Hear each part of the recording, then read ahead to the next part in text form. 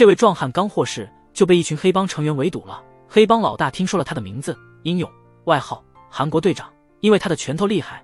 黑老大想招募各路高手，为了跟别的帮派开战，愿意出重金请他加盟。英勇只是扫了黑老大的名片一眼，就记下了对方的地址和联系方式。很少有人知道，其实他的头脑比武力更厉害。英勇究竟有多强呢？他坐牢多年，出来时唯一的姐姐已经联系不上了。没钱没势的英勇，仅用了1天就找到了他姐姐。姐姐和侄子泰春是他唯二的家人。听说侄子有很多想要的东西买不起，英勇的人生目标渐渐明确了，他要挣钱，让泰春过上富豪的生活。这种决心在他去姐姐的半地下室时变得更强烈。半地下室外面只能看见过路人的小腿，住在这里的人好像都被施了同样的诅咒，未来的成就和现在的视野一样有限，大多数人的生活都是平庸的。姐姐就是这样一个例子，姐弟俩相依为命，姐姐没机会受教育，婚姻不幸，现在得独自抚养孩子。英勇对姐姐说，他会成为泰春的父亲，他的第一步就是赚钱买房。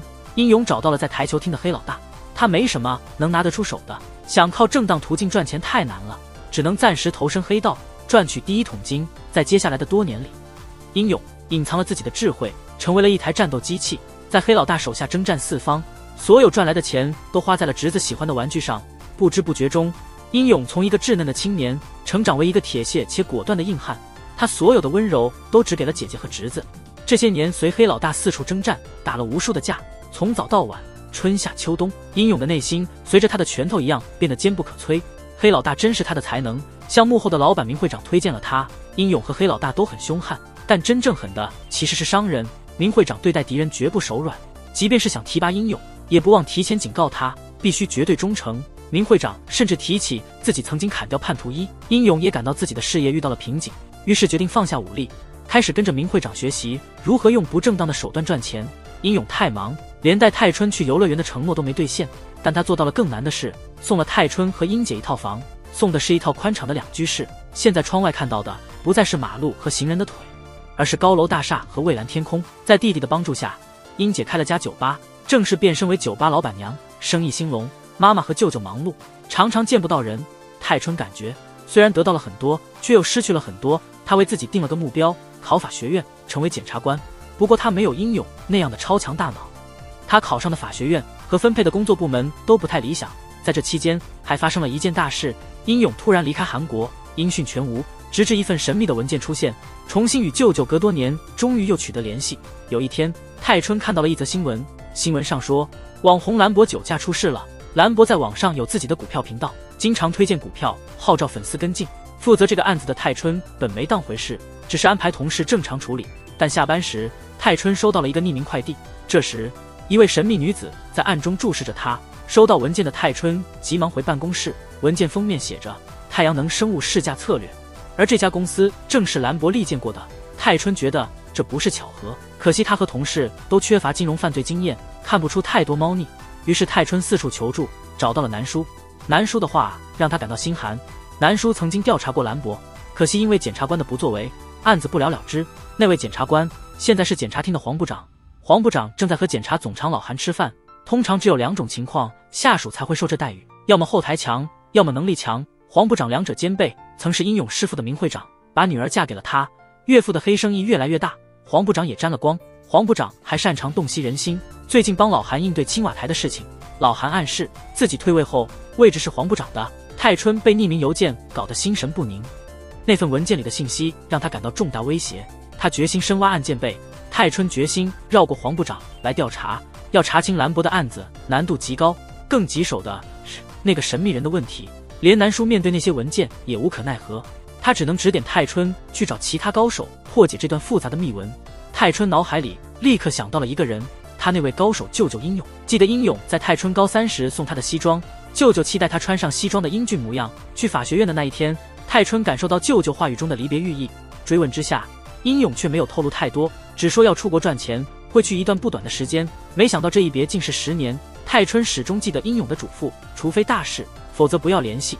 如今10年后，他遇到了特殊情况，泰春有种强烈感觉，通过兰博这个案子，他能大显身手，一战成名。于是泰春依照舅舅的指示，使用紧急联系方式发出了传真。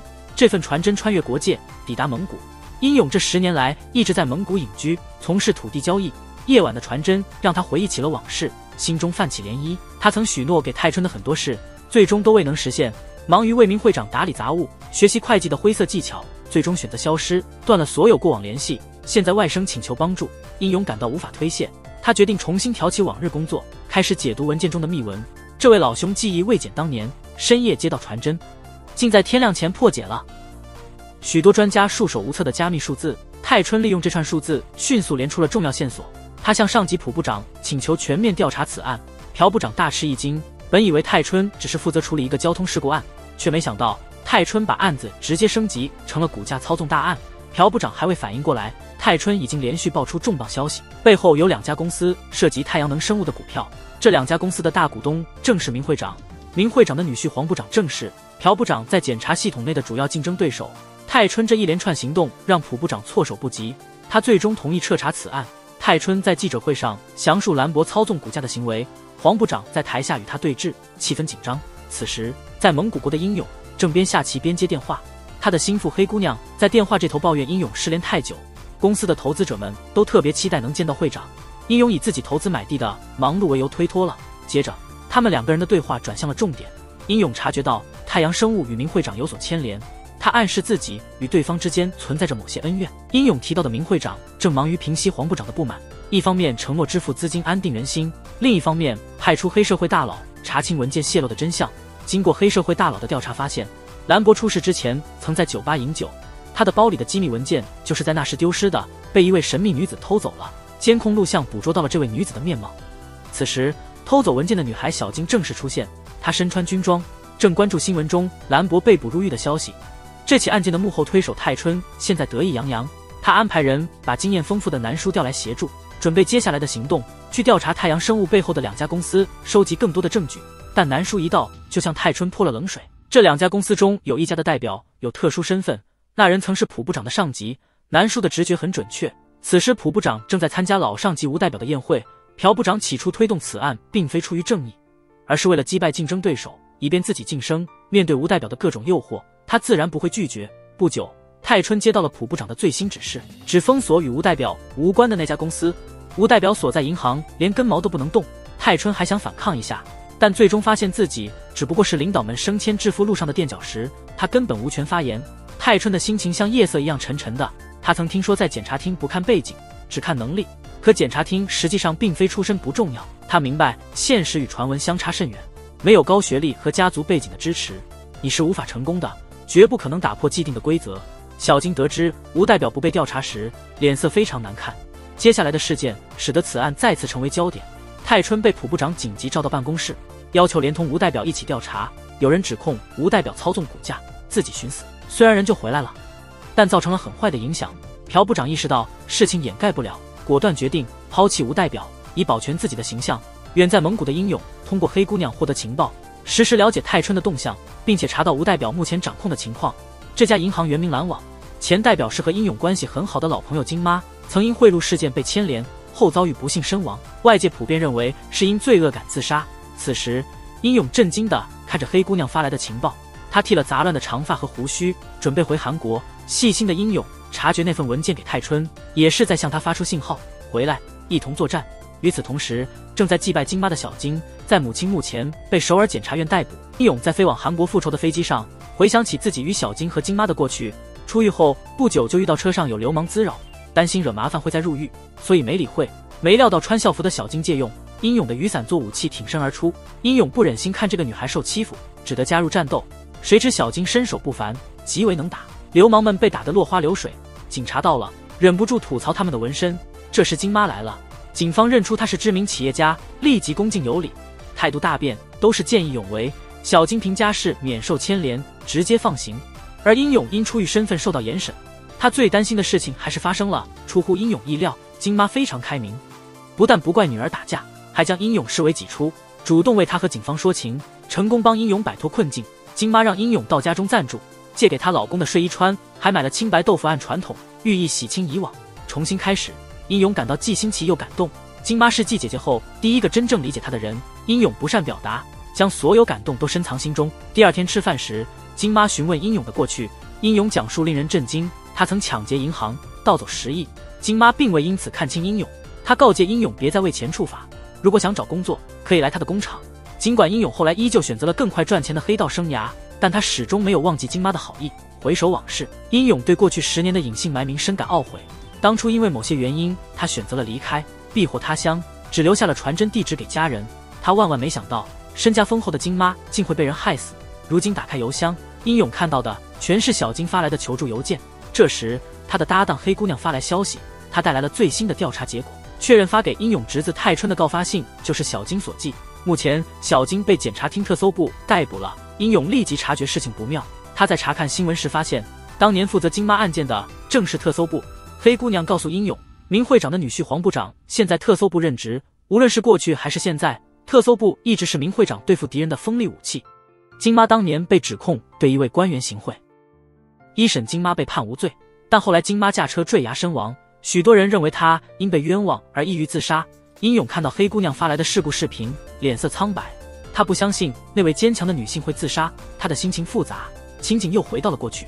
那时他刚成为黑帮老大的手下，挣了钱就想买花表孝心给像妈妈一样的金妈。不懂花语的他买了一大束玫瑰花，从黑帮老大转投明会长麾下。英勇努力控制自己，避免彻底堕落。在黑暗中，金妈是他唯一的光亮。在这一过程中，他陪伴小金一起成长，他已完全成为金妈家庭的一部分。人生总是不知道哪一次告别后就再也无法相见。英勇这一离开就是10年，当他再次回来时，迎接他的只有金妈冰冷的墓碑。英勇决定不惜一切代价复仇，他不在乎站在明会长身边的是特搜部的王牌女婿还是政府的高官，所有的敌人都只有一个下场，死路一条。此时明会长和黄部长正面对吴代表的猛烈怒火，关于他们操纵股价的新闻愈发严重，这样下去将会招致大麻烦。黄部长表现得很镇定，他打算让黑老大替吴代表承担责任。曾经靠拳头说话的黑老大，现在被明会长安排在吴代表手下工作，面对上级的推脱责任，黑老大只能接受。他二话没说就答应了。他很清楚自己在这些大人物的游戏里是没有拒绝的余地的。接着，黄部长开始施展他最擅长的伎俩，那就是把矛头指向其他有问题的大人物，转移公众对吴代表的注意力。在这个过程中，黄部长注意到了一个很棘手的问题，这场风波的起因竟然和金妈的女儿小金有关。他在金妈去世后选择了参军，现在他在军队里是一名法务官。黄部长感到了不祥的预感，很显然这并非巧合。这时，军事检察厅的调查员来要人了，原本在审讯小金的检察官准备拦截。这时，小金冷静地说，调查军人的权利属于军队，然后他就大步离开了。目前，黄部长对小金这个变数无能为力，好在他还能操纵黑老大这个棋子去找泰春顶罪。泰春看了黑老大那厚厚的前科记录，根本不相信一个习惯用拳头解决问题的人会突然变得精于股市操纵，赚取黑钱。但黑老大坚持自己就是背后操盘手，还强调自己很有钱，每年交的税都很多，根本没理由替别人背黑锅。泰春本想好好审问这个男人，却突然接到一通电话，被叫到7楼。那整层楼都是检察厅特搜部的办公区，因为部门的特殊性，连泰春这样的普通检察官的门禁卡都进不了那扇门。没过多久，泰春见到了召唤他的黄部长。以前黄部长总是轻视泰春的出身和学历，如今泰春因一桩大案声名鹊起，黄部长马上改变了态度。他暗示想拉拢泰春加入特搜部。泰春内心斗争激烈，他道德正直，心地善良，也难免梦想着出人头地。每个进检察厅的年轻人都想在特搜部镀金。黄部长送走泰春后，接到了岳父的电话，那老狐狸打算开始切断尾巴，以免祸及自己。如果没有实力相当的对手出现，这次明会长几乎肯定能够洗脱罪名。但他没想到已经被另一个狐狸英勇盯上了。英勇第一时间发现明会长让吴代表申请了公司退市，很明显他们想逃避监管，并开始销毁操纵股市的证据。黑姑娘告诉英勇，明会长全力保护吴代表的真相。吴代表是前任检察长，他在检察厅的影响力是明会长能够为所欲为的关键。英勇只好加快调查进程，并发现明会长曾与黑帮非法套现。黑姑娘提醒英勇，他们与明会长关系不浅。英勇平静地说，我对他们也不是不了解。英勇在03年就想退出了，想要和明会长和气分手，自己重新开始。他联系了本地黑帮的头目金姐，金姐得知英勇要离开明会长，事先打了招呼，甚至帮他联系了大客户。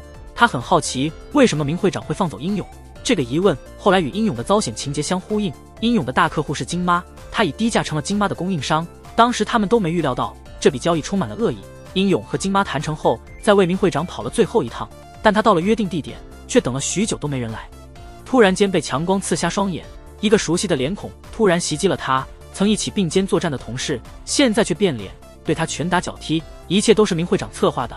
他不会让有实力的助手变成对手。这位老狐狸始终在监视英勇，等到英勇的公司和金妈签约后才出手，迫使英勇在股份转让协议上留下手印，轻松取得了成果。明会长还威胁英勇，若在此地继续做生意，英勇的姐姐会是第一个受害者。明会长差点把英勇身无分文，还意犹未尽，继续派人试图对英勇下手，彻底控制他。好在英勇在关键时刻挣脱了控制，当发现连姐姐也卷入其中，英勇怒火中烧，找到了金妈。英勇了解明会长的为人，老狐狸绝不满足于仅拿下一笔订单，他计划借机对金妈下手，控制股价。金妈被英勇的话所说服，支持他在背后开始股市防守战。英勇租了郊区的房子，召集了一批欠明会长钱的人，每人前面一台电脑，听他指挥。只要明会长一做空，他们就疯狂买进低价股。这场战役让英勇赚了不少，反观明会长却损失惨重。愤怒的明会长意识到只有英勇能这么干，于是找到了特搜部首席检察官东哥，打算不管是不是英勇都对他屈打成招，永久除掉这个心腹大患。万万没料到会长明氏这次竟然栽了，本是双人晚宴，英勇莫名其妙也露了面。他凭借惊人的记忆力记下了明会长行贿的那些权贵，结果这些大人物也被英勇牵制，就连东哥也不敢对英勇怎样，还得给他传递消息，充当和事佬。英勇和明会长达成了一笔交易，英勇答应1周内离开韩国，另谋生计，条件是明会长必须保证不再伤害他家人，这才是英勇10年后才归来的原因。回忆结束，英勇撑伞找到了小金，两人目光交汇，女孩眼中满是故事。最受尊敬的长辈惨遭毒手，隐居10年的英勇回韩国准备复仇。他首先找到了长辈唯一的女儿小金。当年英勇计划远走他乡，他和小金之间有着特殊情感，他曾试图挽留她，但英勇刚与明会长有过一场惨烈的斗争，为了不连累旁人，只能遵守约定独自离开。离别时，英勇送给小金一支笔，希望这个立志成为检察官的女孩将来能用它签下抓捕罪犯的命令。那时他们都没想到，这一别就是10年。再次相见时，最重要的人金妈已经去世，就是落幕。英勇与小金回到了家，家里大部分家具都蒙上了白布，看来小金不愿改变母亲生前的家居布局，唯一的变化是墙上的东西，墙上贴满了明会长、黄部长等人的照片和线索。小金只在简易床上睡觉，提醒自己不能安逸，大仇未报，眼前一切给英勇带来极大冲击。这个怒火中烧的男人向小金承诺，欠金妈太多，这次回来是要和他并肩作战，消灭幕后黑手。小金就是为了找回英勇对抗强敌，他通过英勇的外甥泰春发出了信号，帮手回归。小金详细道出所知的一切，大部分情报与英勇所掌握的相符。小金如愿成了检察官，但没想到一天，案子竟指向了他最爱的人。金妈被指控曾向老情人老孙行贿，尽管没有直接证据，却被特搜部逮捕。小金找黄部长理论时，被狠狠教训了一番。黄部长明确告诉他，这次是有人要对付老孙，现在金妈只是这起冤案中的一个棋子。如果小金愿意配合伪造行贿文件，促使老孙退出大选，那么金妈就可以安然无恙。小金明白特搜部这帮人是吃人不吐骨头的恶鬼，经过一番挣扎，他为了救出母亲，不惜犯法伪造了文件。之后的事情发展如黄部长所预料，老孙退出了选举，金妈被无罪释放。金妈一离开法院，就和老孙联手，是要查清检方滥权的事实。黄部长却又出手了，小金自知违法，心怀愧疚，加上检察厅的腐败，他打算辞职。没想到黄部长已经将他逮捕，指控他伪造行贿证据。黄部长先是用母亲威胁女儿，现在又反过来，这人真会反复利用手头资源。不久后的一个雨夜，金妈发了条语音给老孙，回忆起学生时代与老孙参加示威后，在小店里喝着便宜的米酒，那时候他们是要改变世界，如今发现自己反被世界改变。语音最后，金妈谎称她伪造了行贿文件，为女儿承担了罪名。发完那条消息，金妈选择了离开这个世界。小金和英勇都知道真相不是那样，听到金妈的语音，他们异常愤怒，尤其是英勇，他觉得如果当初没离开，或许金妈的死还有转机，但现在说什么都晚了。他怒极反思，脑海里只剩复仇，决心以牙还牙，以眼还眼。此时此刻，明会长派东哥去联络那些被陷害的大佬。泰春和老南看到东哥行动，心里一惊。东哥通常负责处理逃资和销毁证据，他的出现可能意味着检方没抓到证据。东哥离开后，立刻向明会长报告，按黄部长的意图，他已说服了泰春，但泰春依然坚定不移。明会长听了电话，脸色很难看。黄部长又有新动作，给泰春送了特搜部的临时通行证，明显是在拉拢。接着带泰春面对记者，与批评检察厅的政客正面交锋。这次的主角变成了泰春。黄部长在记者面前大肆称赞泰春，年轻检察官感到有些迷失，面对众多摄像机侃侃而谈，感觉良好。等公交时故意错过了一班车，因为对面大楼的屏幕在播放他的采访。泰春记录下这刻，感到前所未有的成就感。就在这时，他多年没联系的舅舅英勇打来电话。这通电话把泰春带回了02年的往事中。那时的泰春比现在更渴望证明自己，他积极参与班长选举。班主任觉得英姐在酒吧工作影响不好，劝导泰春放弃参选。如果事情仅此而已，泰春还能容忍。班主任接着又问起了英姐工作的酒吧地址，透露出她别有用心。泰春不由自主地攥紧了拳头，这一举动惹怒了班主任。班主任先发制人欺负了孩子，最讽刺的是，泰春只是还手，结果竟然被警察抓走了。救人的任务又落到了英勇身上，他花了一大笔钱，差不多能买套小公寓，使得泰春免于进少年院，避免了毁掉未来。英勇让泰春按传统吃豆腐，避免坐牢，同时提醒他的小外甥，打架可以，但不要使用武器。泰春随手拿起椅子，让问题严重化了。舅舅对法律的讲解让泰春模模糊糊。从那以后，他开始思考自己的未来，决心成为最懂法律的检察官，将所有坏人绳之以法。回忆结束，泰春来到了当地最好的疗养院，在这里，他10年后重逢了舅舅，还有已不认的弟弟和儿子的英姐。40岁那年，英姐因酒精中毒导致痴呆，即使英勇为她安排了最好的治疗，也没能让英姐恢复正常智力。他永远停留在过去的记忆中。让英姐睡下后，英勇和泰春边喝酒边聊天，话题从过去聊到未来。谈话中不可避免地提到了明会长。英勇把明会长残忍的起家史告诉了泰春。明会长成为高利贷大王并非无缘无故，他放贷的对象永远是企业。在签订贷款合同时，他总会加一条特殊条款，就是股价一旦低于某个数值，他就抛售那些企业家用作担保的股票。企业家们对自己企业有信心，但他们忽视了一个事实，股价的波动并非只与企业发展有关。明会长一直与证券公司有勾结，他喜欢制造负面新闻，让股民恐慌，导致股价一旦恐慌性抛售，就会跌破协议上的预设数字。100亿的股票只能做45亿的抵押，即便股价有所下跌，明会长还能从中获利。英勇记得非常清楚，明会长一次操作1个月内就赚了40亿，普通上班族月收入19万，需要连续工作173年才能挣到这笔钱，这是还没到最离谱的地步。后来这些卑鄙手段直接逼死了破产的企业家。英勇发现会长明早就预见到了企业家的死，他特地准备了钱，让相关部门出面平息事端。就是在那时，英勇坚定了他的决心，他必须要脱离那个幕后杀人的明会长。泰春的反应彻底让我目瞪口呆，他义正言辞地指责英勇所有本事都是跟着明会长学的，即便是分道扬镳，本质上还是在做诈骗和放高利贷。英勇并没有因为外甥的指责而生气，他只是平静地提出了一个交易，他想借助泰春之手来推翻那个罪大恶极的明会长。在这个过程中，泰春绝不能被明会长的女婿黄部长影响。接下来就是英勇复仇的时刻，强敌不好对付，必须要精养神具，慢慢来。他首先购置了一套带有开放式天花板的顶层公寓，然后又买了一辆新车。选车的准则非常简单，只买贵的，不买合适的。英勇瞬间从能打的韩国队长变成了既有钱又能打的韩国蝙蝠侠。英勇找到了一向与明会长合作的当地黑帮老大金姐，他手里握有推翻明会长所需的关键证据，因此英勇出重金帮助金姐清除竞争者，独霸江湖。在巨大的利益面前，所谓的江湖义气都靠边站。看金姐那挣扎的表情，显然已经心动。另一边，明会长收到了一个猛料，他的手下阿全在看望黑社会大佬时，偶然得知负责大佬案子的检察官是泰春。巧合的是，阿全曾是英勇的狱友，他们当年跟随黑道大佬，关系非常不错，所以他立刻想到泰春是英勇的外甥。明会长明白英勇不好对付，他担心这场风波可能是对方在暗中报复，于是他立即联系黄部长查英勇的出入境记录。这时泰春的处境极为棘手，英勇刚安排他与小金会面，一起商讨如何对付明会长一伙人的计划。黄部长一直在试图拉拢泰春，这让这个渴望上位的年轻人左右为难。最终他与小金的会面不欢而散。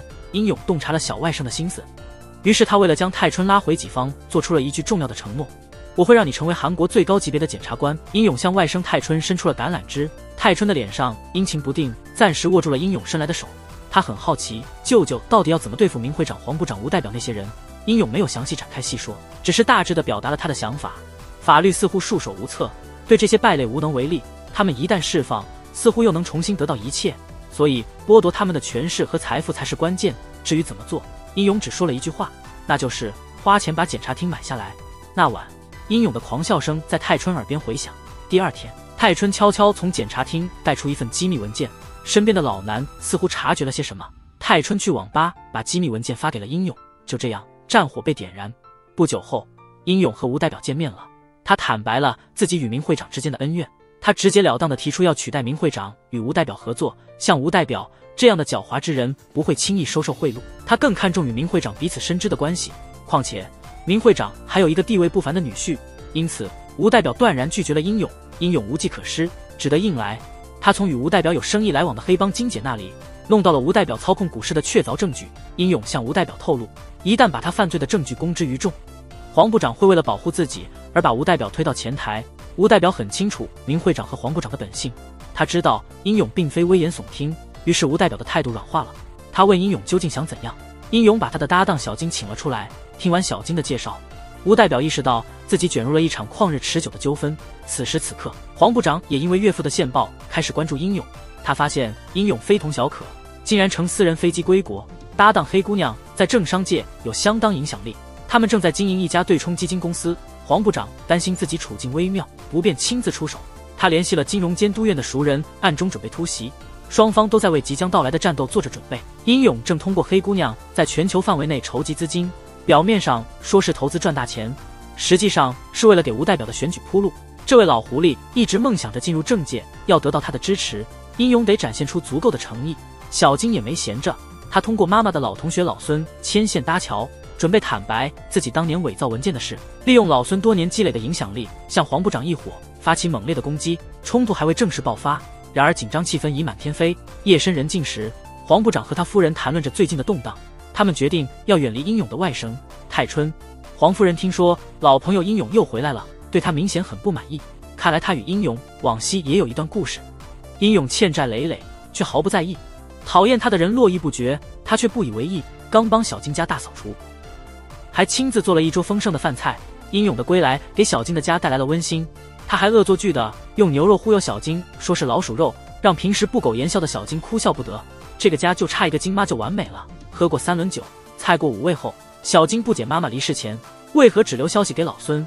英勇年长几岁，更懂得金妈的心思，母亲不想让女儿承担太多。小金从英勇那里了解到母亲对他的看法，他一直以来的早熟让他显得有点呆板，这让金妈总是感到愧疚。早熟的孩子往往意味着他们承受了太多压力，有时金妈真希望小金能像其他孩子一样任性一些。英勇的话让小金感到复杂，他再也没有机会向母亲撒娇了。这时英勇轻松地说，报仇后他会把私人飞机借给小金，让他去旅行，感受世界的美好。小金问英勇，如果战争中失去一切怎么办？英勇严肃地答道，世上总有比金钱更值得我们去守护的东西。另一边，消息灵通的明会长发现金姐被判了，立刻将她捉拿起来。他不仅将金姐折磨得不成人形，还把她的财产转移给了阿全。阿全曾是英勇在狱中的好友，明会长用重金收买，与英勇彻底决裂。第二天，战事正式打响，小金开始填写退伍申请，英勇也在配合，发起了迅猛的攻势。出乎意料，对方发起了猛烈的反击，是金融监督机构突袭了黑姑娘的公司。黑姑娘措手不及，急忙在电脑上隐藏敏感信息。接着，泰春被黄部长叫去面对事实。自从得知泰春和英勇有关系后，他开始密切关注泰春的一举一动，发觉了泰春不少不正当的生意。他放话说要让泰春在1周内声名狼藉。黄部长为了整治泰春，特地取消了他的临时通行证。情况不妙，泰春急忙联系英勇，可信息发出去就像石沉大海一样无回应。英勇仿佛从人间消失了一样。这会儿的他自己也有难处，他变成了电梯中的战神，在电梯里打败了3个壮汉，结果一出停车场又遭遇了意外。出现的是熟悉的阿全。经过一番激战，英勇已无力再战，他尝试说服阿全加入自己的阵营，结果话音未落就被打晕了。阿全将英勇带到野外，准备把他埋在山林里。他还特意直播了这一过程给明会长看。明会长看到眼中钉被除，心里一阵轻松，开始计划今晚要去红凤凰娱乐城找27号技师好好享受一番。小金意识到事情不对时，已经落后一步。老孙打来电话，他们的计划还没开始就已泡汤。老孙的党派被黄部长说服了，现在他们开始重新调查金妈的旧案。在这场你争我夺的暗战中，连本该背叛的吴代表也露面了。听到这个消息，小金心中一沉。此刻的吴代表正躲在密室里解酒。明会长通过阿全拿回了吴代表的犯罪证据，他谎称已经将英勇等人赶出国界，接下来要筹钱帮吴代表竞选。吴代表还不知道英勇已遭绝境，以为自己终于可以松一口气了。当晚，小金匆忙赶到英勇家，却一无所获。泰春也联系不上任何人，急忙赶来。两人相视，眼中满是担忧。作为主角的英勇，自然不会就这么结束。此刻他正被阿全送往机场。阿全当年在狱中，是英勇帮忙解决了难题，他决定报恩，帮英勇逃离国境。英勇再次提议联手，阿全表情苦涩，说他们已经各走各路了。这时，英勇注意到阿全手上的针孔，顿时明白了很多。他无法说服曾经的兄弟回头，他也不愿就这样放弃复仇，所以英勇孤注一掷，抢夺方向盘，迫使阿全的车停下，一瘸一拐的，他又踏上了复仇的归途。他明白现在露面仍旧非常危险，他找到了一个旧时的黑市医生来处理伤势。小金和泰春得知情况后，急忙赶来。他们带来的消息正如英勇所预料，明会长启动了全面剿灭的行动，他们所有的名牌都已经失效。幸好英勇向来喜欢准备备选方案，他还有一张未亮出的底牌，足以决定胜负。英勇派黑姑娘去找一个饮酒解愁的男人，这个人名叫老白，是最近政治斗争中失势的一员，他被黄部长打击得很惨。不过老话说得好，壮志未酬身先死。尽管现在老白境况凄惨，但他的人脉依旧不可小觑。很快，英勇的反击行动展开了。明会长和黄部长利用金融监督院的力量攻击英勇的公司时，却发现他正在注册金妈生前的几项专利，这些过时的专利在发展中国家仍有市场。明会长被英勇留下的文件吸引，却没意识到这是英勇设的圈套。现在明会长为了销毁证据，公司正走向退市，受到监管，连专利都拿不出手。于是明会长让手下东哥采用非法手段转移专利，这下子东哥的行动彻底暴露。东哥刚塞钱拿到转移申请，就被老南带队的人当场逮个正着。紧接着，一场震撼的新闻发布会拉开帷幕。老白作为小金的担保人出现，直指黄部长当年伪造文件，陷害老孙和金妈。小金站在记者面前，坦白自己也是黄部长的棋子。他抱着与黄部长同归于尽的决心，吹响了复仇的号角。主角团的猛烈复仇正式开始。首当其冲的是小金在发布会上的自曝举动，将自己被黄部长利用陷害老孙、金妈的案件重返公众视线，风波接连不断。明会长的手下东哥落入泰春设下的法网，他们策划的局让明会长也被抓。在这场逆境反击中，不只有主角团付出努力，还有一股强大的力量正在合作，那就是在背叛与合作间摇摆的吴代表。吴代表退海之前曾是检察系统的高官，拥有丰富的人脉。这一回，英勇抛出了吴代表和他的昔日同僚们无法拒绝的诱惑，那就是负责各位大人物的孩子们在国外挥金如土，没有任何花销上限，而且这些钱是干干净净的，不会给他们带来任何麻烦。相较残酷的明会长，那些官员们最终决定跟英勇合作。泰春的直接上司朴部长也投身到这场斗争中，因为只要黄部长一倒台，朴部长就能够掌控特搜部，成为实权派。英勇在这一轮斗争中占据了压倒性优势，他去看望了被抓的明会长，并且狠狠地讽刺了一番。离开时，英勇遇到了明会长的女儿黄嫂，二人的对话紧张且充满敌意，话语中透露出他们曾经有过一段情感纠葛，只是这段感情最后变成了深深的恨意。在另一方面，小金在英勇的帮助下，原本有机会回到检察系统去打击罪犯，可惜一段往事让他停止了前进。他曾被黄部长利用，为了保护母亲而伪造了证据。不知情的金妈妈出狱后，他努力洗清自己的冤屈。他生性正直强悍，无法忍受被诬陷。后来黄部长反过来利用小金伪造证据的事实来控制他的母亲。当小金重获自由时，他得知的却是母亲的死讯。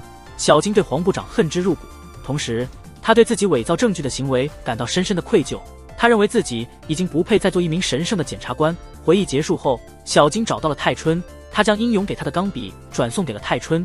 英勇原本希望小金用这支笔签署拘捕令，逮捕罪犯，现在这支笔如同传承之物，传到了泰春手中。正好泰春也面临着一个棘手的问题，明会长的手下东哥愿意提供证词，但他要求见英勇，和他进行交易。初出茅庐的泰春面前有两条路，要么坚持绝对正义，一切依法行事，要么忽视过程，只看结果，变成一个以暴制暴的检察官。这里先不透露小金给出的建议。夜深了，黄部长一蹶不振，酒后伤害了自己。这时黄嫂显示了她冷酷的一面，她不仅稳定了丈夫的情绪，还策划反击，成功掀起了一场新的风暴。看来她比明会长和黄部长还要可怕，是真正的幕后黑手。第二天，泰春当面打电话给英勇，东哥在场，他决定坚守正义，选择了依法办事的道路，拒绝了东哥想见英勇谈交易的要求。英勇尊重他的决定，尽管这条路与自己所走的不同，但这样的道路注定困难重重，因为泰春的对手总是出人意料。那晚，黄部长利用针对明会长的诉讼，把自己送到了一个熟悉的检察官那里接受审讯。但实际上，明会长有着自己的大计，他暂时获得了几小时的自由时间。在这段时间里，他把对手的黑材料发给了吴代表，逼迫他乖乖出面谈判。但谈判也只是表面的幌子。明会长的真计是利用他人之手达成2个目标。他把早已伪造好的遗书放进了吴代表的口袋里，在对方还没反应过来时，就让他体验了一次200米的自由落体。吴代表的死讯迅速登上了热搜。那份伪造的遗书显示，他因操纵股价被英勇揭发，之后英勇不断敲诈他，要求支付封口费，还强迫吴代表参与选举以获得特权。在暗地里，吴代表被迫做了许多违法的事情。最终，吴代表无法承受压力，选择了结束自己的生命。因此，英勇被通缉了。黑姑娘控制的公司在短短几天内又遭受了打击。无奈之下，英勇不惜冒险，他不顾自己的通缉状态，径直来到检察厅，向泰春提出了一个令人瞠目结舌的要求，要求是让自己被铐起来。不久，英勇自首的消息震惊了整个网络。他还特别强调自己是被冤枉的。他计划请来一些重要的朋友来证明这一点。黄部长目睹了这一切，此时的他又重新掌握了主动权，利用明会长掌握的官员黑材料，他稳住了那些背叛明会长与英勇合作的高官，他们之间形成了一种脆弱的平衡。这些高官也在观望，看黄部长和英勇谁能占上风。冲突再次爆发，反派的连环计让主角团措手不及。黄部长发现了泰春之前的行为，泰春之前泄露了检察厅的机密文件给英勇，因此泰春面临了停职调查。刚向他自首的英勇也被黄部长夺走。英勇的伙伴黑姑娘迅速发挥了超能力，她花重金请来了检察系统的前高官老金担任律师。没想到英勇根本没有机会见律师，他被先行送往了监狱。那天夜里，英勇收到了一个大礼，明会长、东哥和黑老大都和他关在同一监狱。他们贿赂了狱警，准备对英勇下手。尽管英勇勇猛过人，但他难以抵挡敌人在人数上的优势。一番混战后，他陷入了昏迷。等到再次醒来时，他已经在医院里。同时，他还被附加了昨晚打斗时的杀人罪名。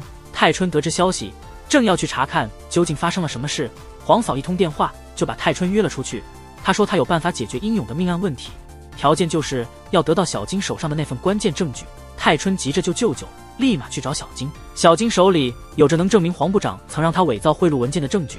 小金不想放弃这个为母报仇的关键证据，他因此跟担心英勇的泰春和黑姑娘大吵了一架。但小金其实也在为英勇着急，他到处找人求助，只希望能帮英勇洗清冤屈。那个晚上，泰春跪在小金回家的路上，他那晚喝得烂醉，急切想救出他那个舅舅。小金终于说出了自己的真心话，他当年也是急于救人，结果被黄部长利用了。小金担心一旦把证据交出，他们还是会重蹈覆辙，再次落入黄部长和明会长精心布下的圈套。那一夜，明会长花重金使自己和东哥获得了保释，如猛虎归山，主角团的处境变得更加困难。第二天，小金要和议员老白一起进一步揭露黄部长。小金出发后，却遭到明会长手下的突然袭击，老家伙不守规矩，小金差点丧命，他因此陷入深度昏迷，显然无法参加预定的记者会。此时情势突然逆转，头痛欲裂的泰春醒来，发现小金居然把那份能定黄部长罪的证据留给了他。泰春代替小金把证据交给了老白，他刚去医院，明会长就用巨大的代价从老白手里拿到了那份证据。即使已经稳操胜券，黄部长还是没有彻底对英勇下狠手，因为黑姑娘花重金请来了前官老金为英勇辩护。黄部长承诺，只要英勇认罪，他就可以只被判3年。老金觉得黄部长给了足够的面子，就接受了这个交易。但英勇自己怎么也接受不了这个结果，特别是在得知小金被袭的消息后，他异常愤怒。他回到了过去在草原上的超然状态，想出了破局的办法。他偷袭了黑老大一伙，被关了1个月的禁闭。1个月后，当黑老大想报复时，惊讶地发现英勇的身边已经聚集了一帮强悍的狱友。他依靠这份敏锐的嗅觉，在明会长身边混饭吃。他常能获得一些股市内幕信息。一次受到阿全的怂恿，他决定孤注一掷，于是冒险将买给姐姐的房子抵押掉。但股票的行情并没有如内幕消息般疯狂上涨，结果明会长手下的许多小弟和合作伙伴都赔得血本无归。阿全担心英勇想不开，特意买酒来劝解他。谁知道英勇掏出一大包钞票，原来他早就察觉到事情不对劲。内幕消息如果真的重要，明会长不可能让人尽皆知，所以英勇早就开始秘密查账。最后他通过分析数据模型，洞悉了明会长的真正目的，才能在股票暴跌前及时卖出。时间快转到现在，女检察官贤姐召见了英勇。她早年被黄部长暗算，导致一案失败，压力之下，她的孩子差点丢了性命。多亏了当时的同事小金的支持才挺过来。不久前，小金请求贤姐帮助英勇，贤姐考虑到敌人强大，一直在犹豫，直到小金被攻击陷入昏迷，贤姐决定不能再忍。第二天，英勇的案件被黄部长抢去，贤姐愤怒地打电话过去，她警告黄部长，不还案子就开记者会宣战。黄部长一句话就让贤姐冷静下来，他说：“恭喜你晋升了。”贤姐对着墙上的晋升公告陷入沉思。英勇再次处于被动局面，但他并未放弃，转而开始策划搞定狱警的计划。第二天，一直敲诈英勇的狱警去银行为国外的家人汇款。这时他接了一个电话，脸色大变。原来英勇通过黑姑娘控制了狱警的女儿学校，让他没书读，没地方住。英勇本可以出更多钱让狱警屈服，但他无法忍受被勒索。最终英勇用财力成功控制了狱警。自此，英勇通过狱警得到了许多外面的消息。他查出明会长最近又在操纵股市，这个老狐狸为了更多资金，还和银行合作推出高回报基金，这不过是用新投资者的钱支付旧投资者的利息。庞氏骗局早已不新鲜，但总有人因贪小便宜而上当。知己知彼后，英勇召集了所有能帮忙的人，其中包括被黄部长收买的贤姐。一场精妙的反击计划正在悄然进行。转眼到了英勇杀害吴代表案的开庭日，庭审还没开始，英勇就惊人的宣布解散了豪华律师团，改由小金帮忙辩护。英勇放弃了认罪减刑，选择无罪辩护。黄部长马上就听说了这件事，同时狱警给英勇送来了一份文件，这文件证明了明会长操控股价的行为。看完文件，黄部长脸色铁青，急忙找明会长对质。黄部长正打算进政坛，之前明会长高利贷出身的事就让他受了牵连，现在又被英勇捉到明会长挪用基金炒股的证据，这个丑闻一爆，黄部长的政治生涯就完了。黄部长和明会长吵了一架，他还见了刚出庭的英勇，两人一见面并没有大打出手，反而英勇提了个诱人的提议，只要黄部长肯帮忙，英勇愿意把明会长的钱交给黄部长妻子，以后明会长就得对黄部长俯首称臣了。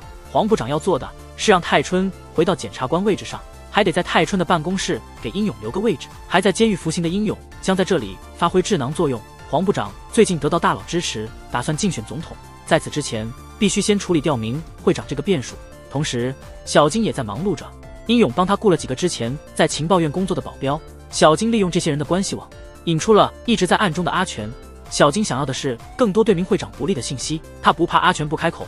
明会长为了控制手下，让他们都成了毒瘾君子，小金不做任何事，光戒毒反应就够阿全受的了。阿全看穿小金的计划，脸上露出惊恐，然后恐惧感油然而生。不久后，小金又出了个大招，他检测了明会长最近给阿全的违禁品，发现里面竟掺了致命毒素。阿全看到检测结果，疯狂大笑，他辛苦半生，最终落得个悲惨的下场，对明会长的忠诚开始动摇。英勇还在推进他的计划，他通过黄部长把研究出的股市内幕给了明会长，明会长以为这是女婿在弥补自己，高兴的拿着钱马上入市，开始肯定是让明会长尝点甜头，老狐狸不尝到甜头是不会上钩的。明会长连转几次后，终于放松警惕，把他的全部资金都投了进去。就在明会长沾沾自喜时，他投资的公司全被检察厅盯上了，明会长的资金全部被冻结。这时黄嫂出现了，她也是个厉害角色，她对自己的老爸下手，眼睛都不眨一下，面对面一见，他就直截了当说明了来意。他要求明会长得用自己的钱来填补那个窟窿，然后他要明会长任命自己为基金的代理人。明会长这才恍然大悟，认识到自己的女儿和女婿背叛了他。经验老道的他从这个圈套的线索中推断出，背后是英勇在充当智囊团的角色。明会长并没有坐等死亡，他利用自己的影响力，短时间内把英勇从监狱里救了出来。这个狡猾的老家伙居然采取了玉石俱焚的策略，他准备宣布破产，任由基金亏损，造成股民巨大损失。这个基金牵涉到很多高层，为了不跟明会长一起陷进去，这些人会不惜一切代价来保护他。明会长这次和英勇的密会，就是为了好好的给对方一个教训。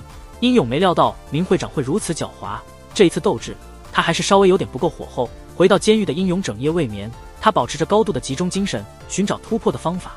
一大早，明会长又出招了。在这场残酷的战斗中，明会长推出自己的手下东哥来顶罪。老狐狸真是太狡猾了，他的身边全是在关键时刻可以替他背锅的亲信。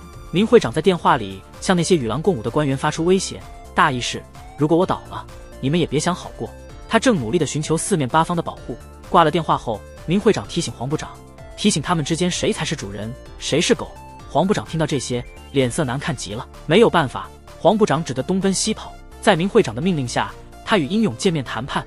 一上来，黄部长就抓住了英勇的弱点，那就是他最亲近的人泰春。英勇却没有慌张，展示了他的另一张底牌。他发现明会长的基金曾经和一个外国基金有过往来，而那个外国基金的背后是俄罗斯黑手党。现在英勇已经查到了那个外国基金的很多黑料，他答应把黑料全都交给黄部长，这样黄部长不仅能立下打击国际犯罪的功劳，还能帮助明会长营造出基金出问题是被陷害的假象。英勇用这张牌暂时确保了泰春的安全。另一边，闲置已久的小金和阿全开始行动了。阿全坚决独自一人闯进了明会长手下的赌场，他用暴力逼出了明会长账本的位置。他面对众多敌人，渐渐力不从心。小金接到暗号赶来的时候，阿全已经倒下了。泰春把阿全最后的录音带给了英勇，不过言谈间都是道歉与感叹。脑筋不如英勇灵光的阿全一直梦想着出人头地，可惜因为才能有限，误入歧途。那天晚上，英勇和泰春喝了许多酒，送别了身不由己。既是敌人又是朋友的阿全拿到了阿全找到的账簿，那些诬告英勇杀人的狱警和囚犯都接受了调查，他终于又获得了自由。现在只剩下涉嫌杀害吴代表的嫌疑。而对于黄部长来说，更糟糕的消息还在后面。被明会长囚禁在赌场，准备用来顶罪的东哥，在阿全冲赌场时趁机逃跑了。心黑手辣的明会长绝不会坐以待毙等英勇他们动手，他先是指使人将黑老大杀害，伪装成自杀，一端灭口，一端将罪名嫁祸给检察官贤姐这边的英勇。因逼问黑老大导致其死亡，贤姐被停职接受调查，损失了一位得力干将。事情还没结束，明会长又放出了黄部长和东哥过去喝酒的照片，让所有媒体的焦点都转移到了黄部长身上。这也是明会长给那些合作官员的警告，牢牢掌控这帮人。接下来两边的老大安排了一次会晤，老狐狸明会长利用他的情报网络，发现在自己基金爆仓，股市暴跌时，一家新加坡基金公司趁机做空，赚了一大笔。细查下来，这公司竟是英勇所有。明会长在钦佩这位对手的同时，提出要把金妈之死的真相卖个好价钱给对方，弥补自己近来的损失。英勇为了救日恩人，经过多次犹豫，最终还是答应了。但他提了个条件，就是停止对贤姐的调查和停职。这点让步，明会长还是能够接受的。他怎么也想不到，英勇刚才的犹豫都是装出来的。新加坡公司被曝光，实际上也在英勇的计划里。英勇和小金一伙虽然知法犯法，用以暴制暴的方式让泰春感到难以接受。他原本的目标是成为一个公正守法的检察官，因此泰春和英勇进行了一次深入的对话。他决定与舅舅分道扬镳，未来将只用法律作为解决问题的工具。不久后，英勇就向泰春展示了他们之间的实力差距。英勇与黄嫂达成了合作，承诺帮助黄部长重回荣耀，条件很简单。黄嫂装作意外泄露一份情报给明会长的合作官员，明会长之前的基金案爆出问题，是他故意的。他在新加坡的公司通过做空操作赚了一大笔。明会长与官员们的关系尽管没完全断裂，但已经开始出现裂痕。官员们对明会长背地里赚钱，而且瞒着他们的行为很不满。另一边看太原，经过一番周折，终于通过东哥的情妇找到了他的联系方式，安排好了请他出来作证的会面。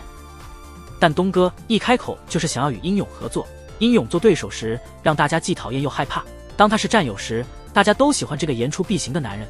结果泰春的努力白费了。英勇和小金通过老孙组织了一个记者会，首先是英勇之前花重金从明会长那儿买来的假证据，紧接着是小金的黄部长出面作证，说当年的事情是被栽赃。黄部长甚至跪下道歉。看到新闻的明会长气得咬碎了后槽牙，他一直把黄部长当成棋子，随意使唤，最后亲手将这个不得志的女婿推到了敌人那边。英勇手中的底牌不止这些，他还拉拢了泰春身边的同事，得到了东哥的联系方式，绕过泰春，直接与东哥建立了联系和合作。在发布会上，东哥通过视频明确表示，他只信任黄部长来处理此案。在这一系列动作下，黄部长获得了翻身的机会。在英勇的策划下，各种势力形成了一个强大的网络。愤怒的泰春找英勇理论，英勇早就预料到泰春会来找他。面对质问，英勇的回答就是几句话。他告诉泰春，他还太年轻，手段不够成熟，最后还是需要靠英勇出马。这一连串突如其来的变化，迫使明会长开始采取非常规手段。他派了一大批手下，准备干掉英勇这个对手的头目。但英勇对老上级太了解了，早就布下了陷阱，明会长的手下全都落网了。然后黄部长带着东哥来到检察院自首，他们背后有强烈的民意支持。看到形势不妙的检察总长赶紧牺牲一些与黄部长为敌的官员，担心火烧到自己身上。就这样，在短短几天内，黄部长从一无所有变回了检察院的风云人物。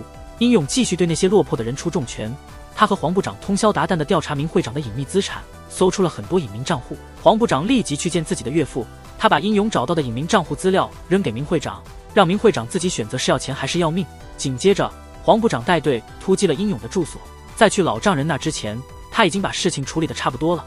那可怕的智慧让黄部长害怕了，于是黄部长逮捕了英勇的得力助手黑姑娘，紧跟着英勇的财产被查封。这两个昨晚还在一起合作的人，现在又站到了对立面。接下来的事情让黄部长感受到了英勇的可怕。明会长答应把他从英勇那儿赚的几千亿交给黄部长，黄部长才利用职权让他的妻子带着他保外就医，不用坐牢。没想到明会长和英勇暗中达成了合作，英勇直接把那个狡猾的老头拐跑了。黄嫂把明会长带出监狱本身就是违规的，他们不能报警，也不能动用更多人手去抓人。